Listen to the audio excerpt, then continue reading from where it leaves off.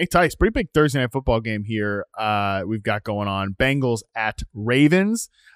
We've got a 6.5 point favorite in the Baltimore Ravens. Got a 53 beefy over-under. Two defenses that struggle, honestly, at this point, and two offenses that are very good. So what are we looking at in this game? Oh, boy. So, yeah, Ravens defense is good against the run, but they are getting gashed in the passing game. You know, also just getting gashed in the passing game, the Bengals defense. And also the Bengals defense struggles against the run. I was going to say, they're getting gashed in the everything game, but still. At least the Ravens have a little something to rely on. I'll just start and shoot. This might be just how the Justin Jefferson thinking was last week. But Derrick Henry's over-unders at 89.5 yards. I'm hitting the over. I don't think that's high enough. I think he's in triple digits in this game.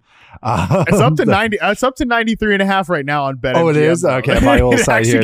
Oh, that's good. Okay, yeah, hold on. We gotta get the proper website on here. Yeah, here we go. Hit that refresh, pal. Yeah. So no, that's because I had a non-sponsored site as the one that came up. But no. So wherever it's at, I'm taking the over. This is a terrible run defense. Yes.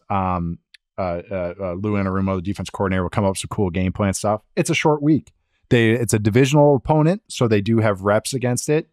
This is kind of its own animal a little bit with this Ravens attack this year. I just don't think they have the horses. I think the Ravens are going to commit to it because they always do. And this is where you see one of those second half, Henry gets really rolling on there. So that's more, it's not very original, but it's one that I'm looking at completely because I just think the matchup makes sense and the player makes sense. So starting there, but also on the other end, because I actually think the Bengals are going to be very nickel-dimey and hoping to pop one as far as passing the ball. I don't think Chase Brown gets, he'll get his touches, but he's not going to pop any. This Ravens defense doesn't allow explosive runs. So actually I was going to look at under Chase Brown's rushing yards. I have that one too. Yeah. So starting with the running backs, those are my two bets. Okay. Yep. All right. Yep. The 58.5. Yeah, all right. I'm going under there. Not that I don't think he'll be efficient, but I think it's more of like a 11 carries, 48 yards kind of game where none of them really pop, all go for 4 or 5 yards. That's the design of the Bengals offense. That's how I kind of pictured it going against this Ravens defense. Yeah. And they just brought in Khalil Herbert, but they've said he might play in this game. So off the plane. Shoot, they need him. Off the street is usually the line. This is gonna be off the plane. Jesus. Yeah, literally. So I mean, he might play in this game. And that could even just still limit potentially Chase Brown opportunities here. So yeah, again, under 58.5 rushing yards, I think for Chase Brown makes sense. It's tough in the passing game for both teams. Again, we're big game hunting. I thought about Jamar Chase overs because we don't know. T. Higgins probably not going to play in this game. People have bet the over on Deontay Johnson 20.5 receiving yards down to -140. I'm almost tempted to do the under on that one just because he barely played last week. I know. And also personnel usage. They're going to be with a lot of 1 or 2 receiver sets, so that's not going to put Johnson even all right, are you going to beat out Rashad and Zay Flowers right away, or are we going to ease you into 3 receiver sets? So I haven't looked at what the base nickel splits are for the Bengals, but that they haven't defended anything well. So I was going to say, do you really need to? I know. It's every way I parse it, and I've been trying to find angles for it. Where if they did this really well, and it's no, they're just poor in everything they defend right now. So actually, I was looking at Rashad Bateman over 29. Yeah, well, I think it's 29.5 right now. Yes, 29.5. Yeah, I mean, oh man, where could we go wrong betting on our guy Rashad I know, Bateman? Right? But yeah, I like over 29.5 for him. You just look at the route participation last week. You got to go a while to get to Deontay Johnson. Rashad Bateman leads the team 81.8%.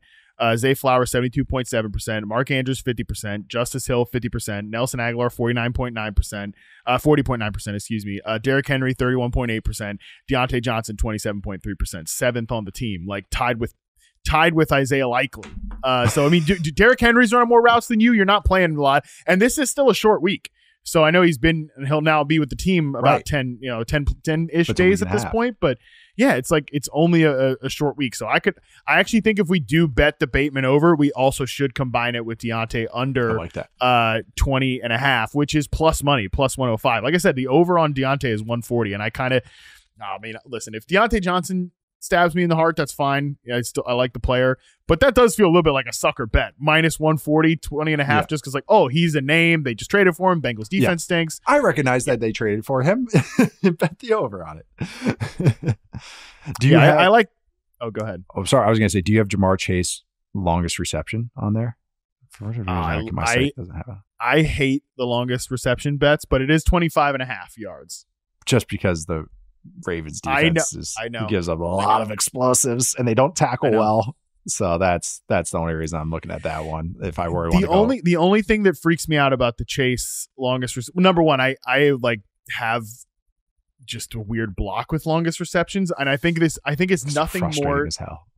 Yes. Well, one, it's like you might chase that thing all game long, which, hey, it's something to root for, something to watch. But it does frustrate me when you see a guy have like a big game. Like say Chase goes over 90 yards and hits the over on his receiving yards, but it's just a bunch, like it's 9 for 90 or something like that. Yeah, that annoys the hell out of me. And a lot of sports betting and wagering and fantasy, it's all just, what can you live with? So I struggle with the longest reception one, especially as somebody who lost a Nico Collins bet doing this earlier in the year.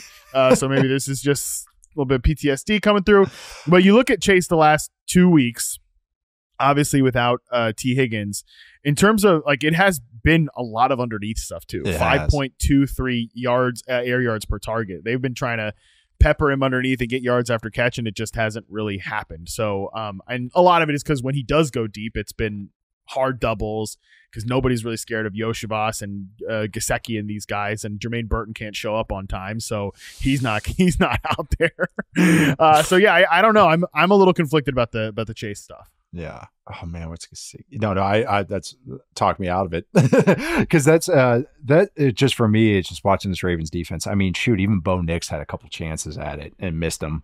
It's like no matter what the passing game is, everyone's been getting a chance. And that's another thing too, is that the running back, like Austin Eckler, had an explosive reception against this defense. Or is it a tight end? Is it Gesicki that they, target against them? The linebacker, Roquan Smith has taken a step back this year, just looks slower, especially in coverage. Does that open up Gesicki? So again, that's where I'm kind of with the Bengals side. It's like, I do think they're going to get some action. I just don't know where to sprinkle it. So that's where I'm struggling. I mean, shoot, Gesicki's at 50.5. No way. Like that, it's like if that was lower, I'd be all over it. So maybe that's an under looking at it. But that just, to me, seems like. What about catches for Gesicki? 4.5? Catches, I would be more apt to look at because that makes a lot more sense. Maybe this is style of attack this week. It's just. They're going to get quarters, and that's the thing too. Is like the Ravens are smart. Like, do they put Hamilton in certain spots? And so that's what's so hard. And it's a short week. That's why short weeks are so tough too. It's just like a lot of just kind of like inside baseball or inside football is that Thursday game plans are generally carryover from what they did on Sunday. So you kind of keep 60% of that game plan and then maybe sprinkle in a couple plays. If you go against a divisional opponent, you kind of know maybe some of the things you can get to, especially if you're going against Lou Anarumo for the 40th time, or repeating the Ravens system. So does that mean Gesicki gets those touches again? Because that was the plan of attack last week, which was supposed to be Burton. So I know. So that's their game plan hit a few wrinkles. Yeah. So are they going to re-wrench it because they got the Burton wrench thrown in there already? Yeah. So that's why it's just hard to kind of pick on that. Even if I do think maybe it's Burrow is the bet. Maybe just over completions for him or over yards for him. If you do want to sprinkle on that side, what is it? Oh, he's at 24.5. That, again, that actually feels maybe a sprinkling over on 24.5 completions, even if I hate usually completion bets. That's another bet. That's a bet I hate. Okay. But I think for one, let's narrow this down here. Yeah, I know. Sorry, I just sprayed and prayed it everywhere. Yeah, no. You're good. We're definitely doing Henry over 93.5. Yes. We're definitely doing Chase Brown under 58.5 rush yards. Yes. We are doing Rashad Bateman over 29.5 receiving yards and Deontay Johnson under 20.5 receiving yards at plus money, baby. Plus money, okay? At least as we're talking about this right now on BetMGM, which is the site we're using. And so when let's take out the Jamar Chase thing. I kind of like your Burrow completion one because a couple of things. They are trying to pepper Chase underneath right now. That's been the case over the last 2 games without T. Higgins. You mentioned just rolling over the game plan from last week. Regardless of the Burrow stuff, that has been the case. Also, if you look at the Baltimore defense, they get gashed by everything, but they are 4th in terms of yards allowed to slot receivers so far this year. You know they want to get Chase out of the slot. You know that Gesicki, and look, the game plan last week, it ended up being Mike Gesicki's taken 61.7 or 61.4% snaps from the slot the last 2 weeks. Love that. We've been trying to, this is definitely what they want to do, but it's where they're at right now and it's what they got to do. And again, with all of that playing time, he has gotten a first down on 22.5% of his routes. Like that's beefy for old boy Mike Gesicki here. Mike G. Yeah, he's been targeted on he's 14.3%. Oh, that's touchdowns, excuse me. He's been targeted an absurd amount of these routes so far, and they've gotten him out there. So, and I think that's going to be underneath stuff. So I like the Burrow completions, and I'll let you make a decision on Gesicki 4.5 catches, but I actually don't know if I hate it.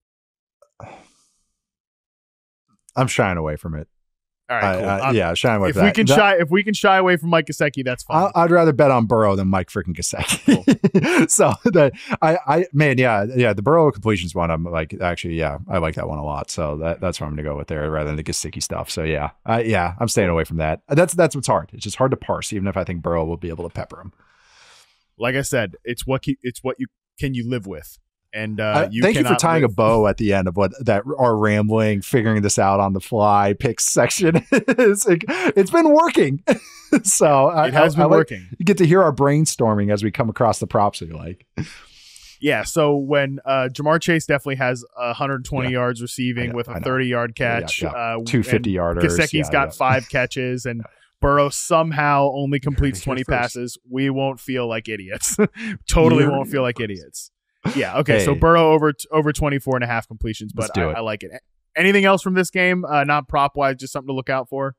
Oh no, I think it's gonna be a really fun game. I don't think you got 2 really good offenses going at it against defenses but that's the thing. It's a divisional game. It's a short week, so that's what's always kind of cool. Or can be frustrating if you're trying to predict it. Is that it's truly any given Sunday or any given Thursday type game because of just the circumstances of that. So I'm very much looking forward to it because I think both offenses will have some cool moments. But again, Thursday night divisional round, we're seeing if the Bengals divisional game, we're seeing if the Bengals can kind of keep the good times going, to try and spot everybody a lead and still make the playoffs, I guess is what their formula is, and see if the Ravens have a juggernaut on offense. So if they continue that, or if Lou Anarumo's got some surprises for him. So just, kind of what you heard from that whole rambling, meandering pick section for me is I'm pretty excited about this game because there's so many angles to attack. So am I. A lot of things to watch here. Should be a pretty good one. Could definitely be hey, how did you do in Thursday Night Football? That's going to determine the rest of your fantasy week. That is for sure.